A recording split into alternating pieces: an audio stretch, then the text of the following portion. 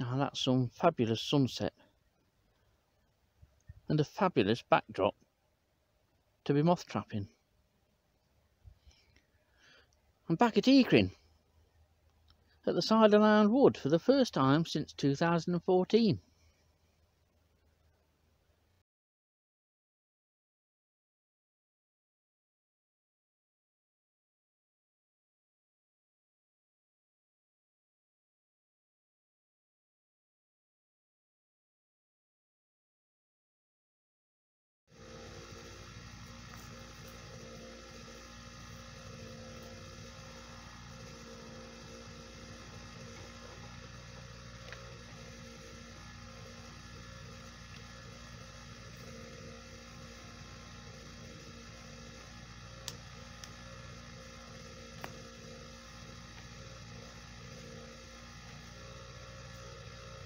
Some backdrop in it.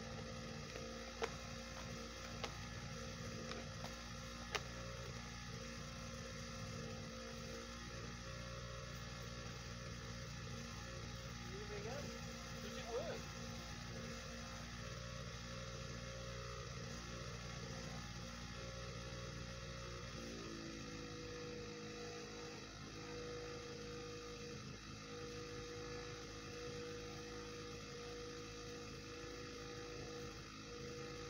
It worked.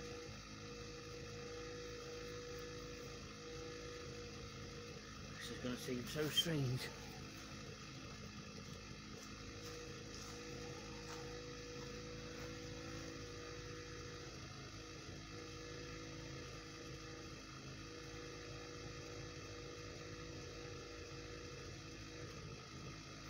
Well, for those who don't know a deal about moth trapping, this is a 125 watt mercury vapour bulb.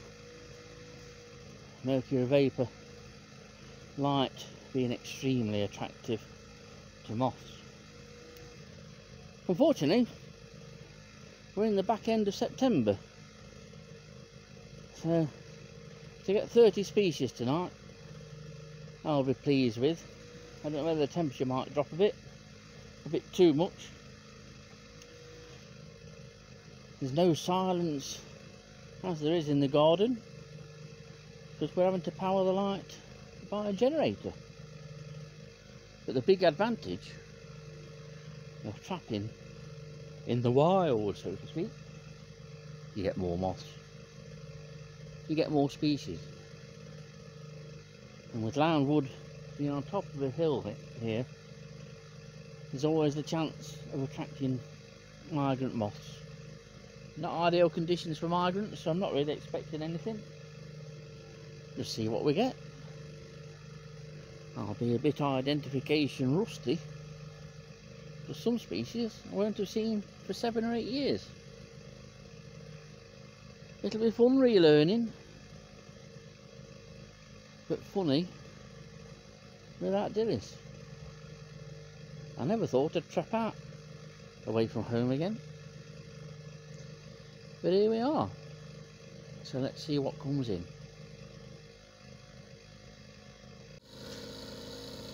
Well, I'm sorry about the noise, but it's a bit more picturesque than a back garden in Warsaw.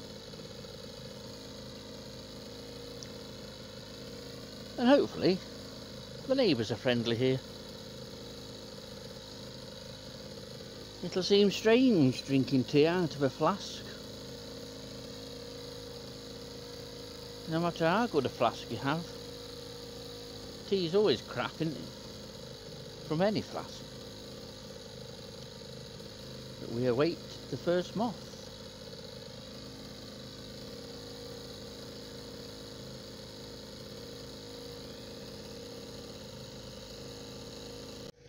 And we'll see how it goes.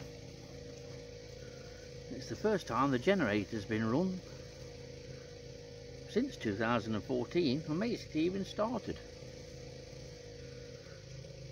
I'm amazed it even turned over when I first tried to start it.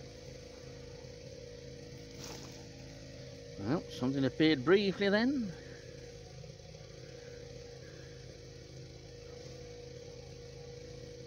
There's some nice colourful moths this time of year. once you get to autumn. So hopefully we'll see a few of them. We'll see what comes in.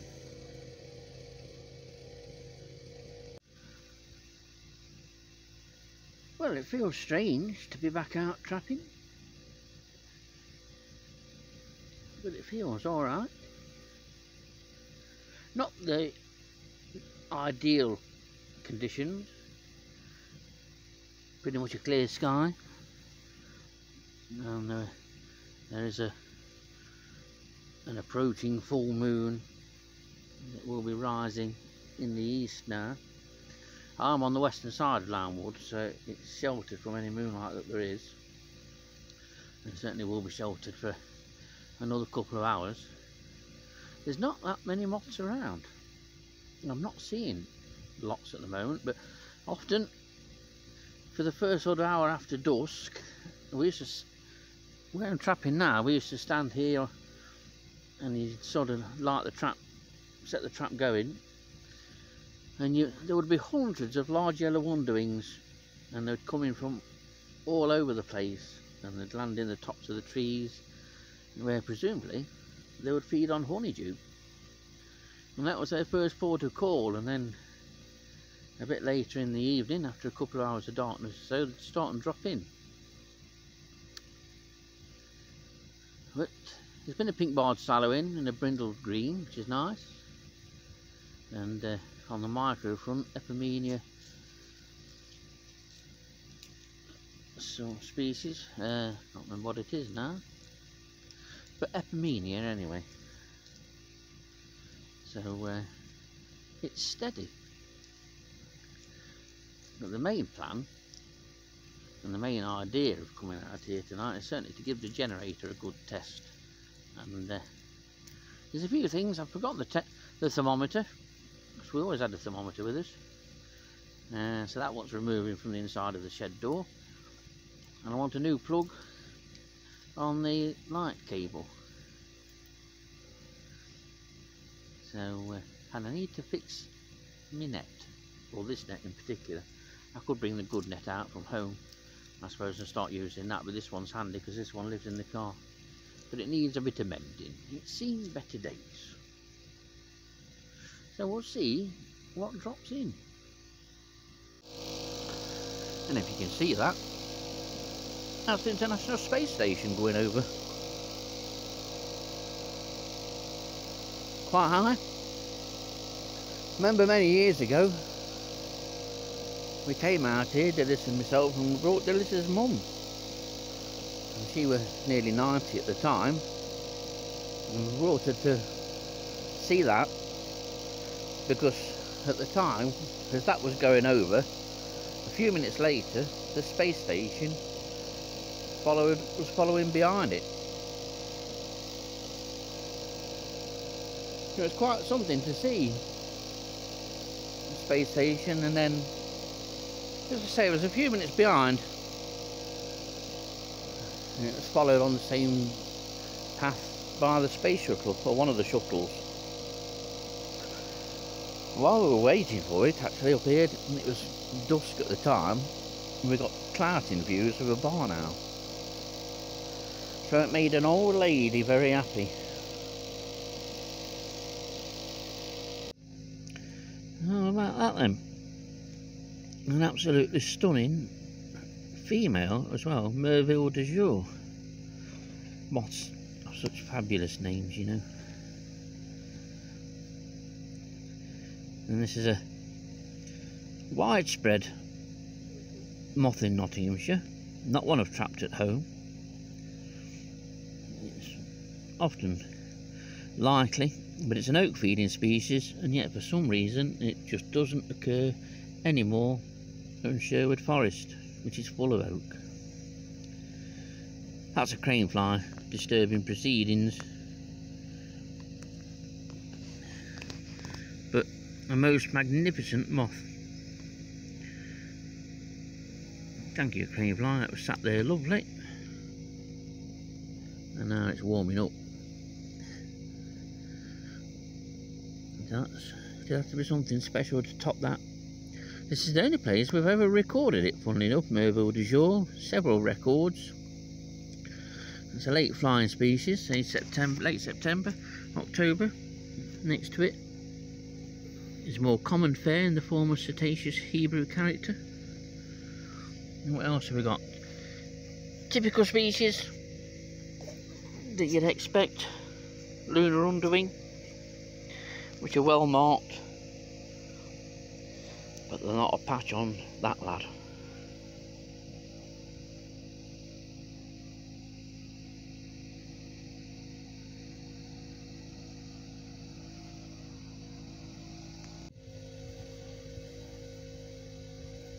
But I'm going to give it 2 hours because the temperature has dropped. I say it's not brilliant conditions. Clear skies. There's a bright moon up. I can't see it yet, but I know it's on its way round. And with the temperature dropping because of those clear skies, not much is flying. And it's been funny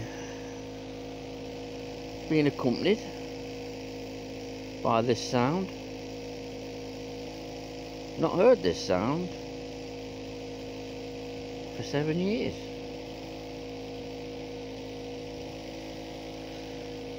And it's been nice to come back. The first of many more visits to Lound Wood. It's not a bad place to trap. We want better conditions next time. Well, there we are. Couple of hours gone. Just the same, the conditions. You are better with a cloudy night and without that bright thing in the sky. However, listen to that.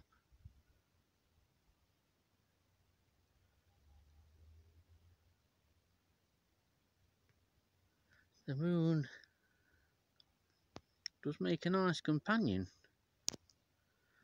in a sky like this. I like the peace and quiet.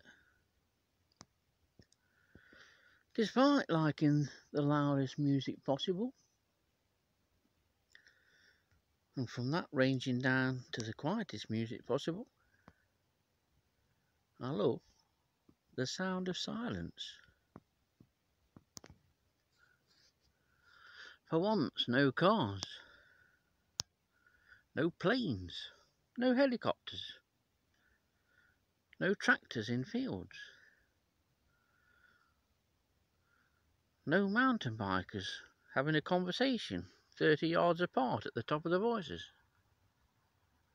And as a car approaches up the hill,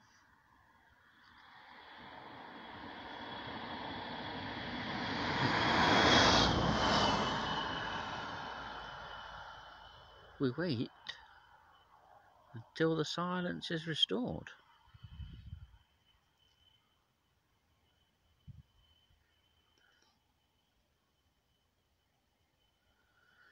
It is a magical time, night time.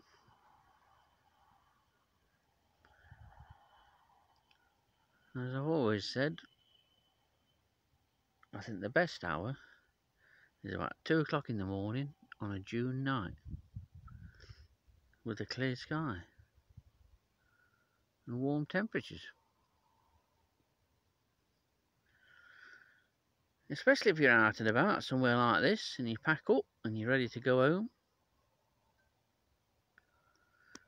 There's something incredibly peaceful.